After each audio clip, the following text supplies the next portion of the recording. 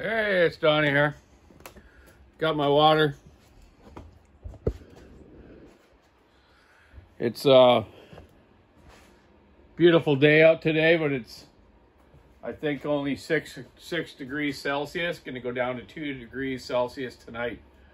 It was awesome yesterday to get out and run a few saws. I'm going to start doing that a little bit more.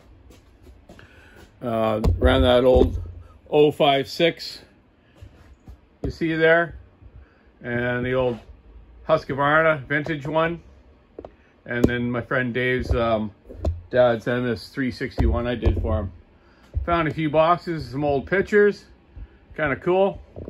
Some old motorcycle Husqvarna ones. I got these posters from the museum in Husqvarna years ago.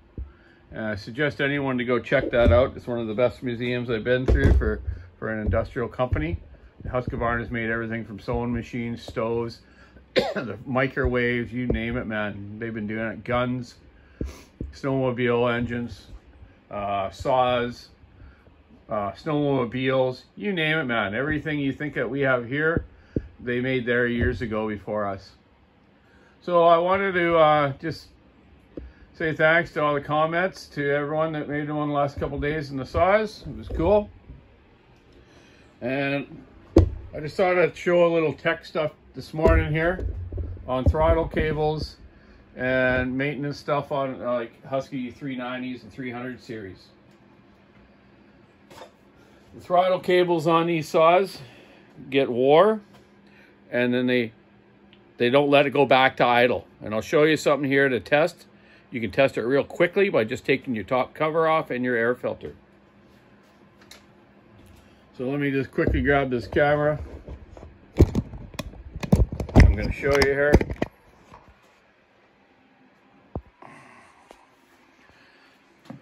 So take your top cover off, air filter off, right? And here we go. Here's your throttle. Normally this line is attached to the throttle. So if your throttle, butterfly, or lever isn't coming back to the idle stop here, it does right now, right? And if I take the line off, it still does. If you hook the line back up and it doesn't go down to idle, then you know you have a problem with your throttle cable. Like this one I showed you that's wore through and making it hang open. Guys think that their saws are sucking air, which they can be as well. You could still have a seal or a carb boot ripped, right? You know, this one had a slightly ripped carb boot and a bad throttle cable. So that was the problem with it.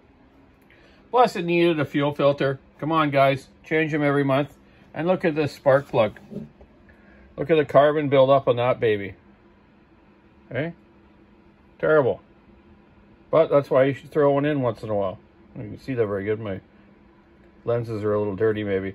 But anyways, come on. 20 bucks right there. Not even that, maybe in the US. Change them out.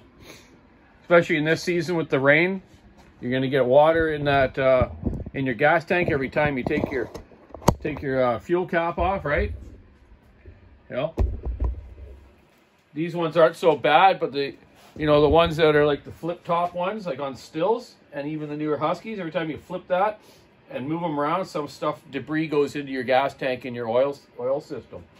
That's where you want to be changing that fuel filter once in a while. And sometimes dump gas into your oiler when there's no oil in the chain oil in the reserve, and swish it around so it gets a lot of that sawdust out of there, and then dump it out, then put it back together. If you don't have a chance to take the whole clutch and oiler off and clean the screen of the oil pickup.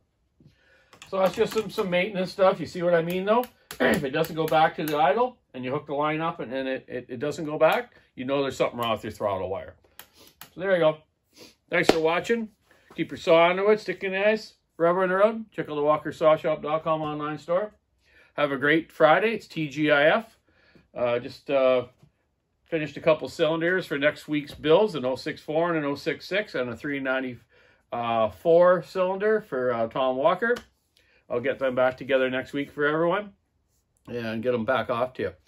And what else I got to go? That's about it. Lots, man. But yeah, it was nice cutting yesterday. It was a beautiful day.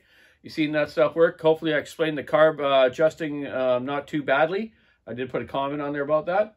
But you get what I mean. Get it to that 4-stroking sound and turn it into it sounds a little nicer and it's cutting good, but don't go any farther. You know, fuel is power, and if it's set properly, right? Or you can damage your saw. Anyways, have a great Friday. Have a good weekend. Get those kids out and yourself and have some fun in the woods or the mountains or water or whatever, man. Just have a great day. Keep smiling. Bye.